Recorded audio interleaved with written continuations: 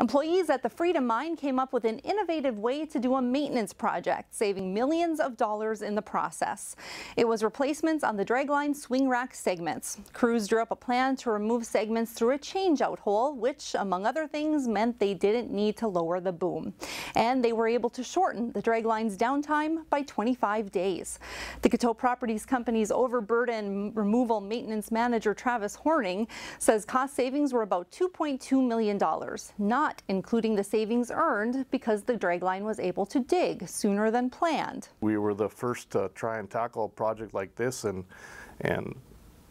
go against the OEM's recommendations, but it actually turned out to be very good. I mean, the measurements we got when we were all done are within spec of OEM, so it's back to the standard rack segment as the machine was built 20 years ago.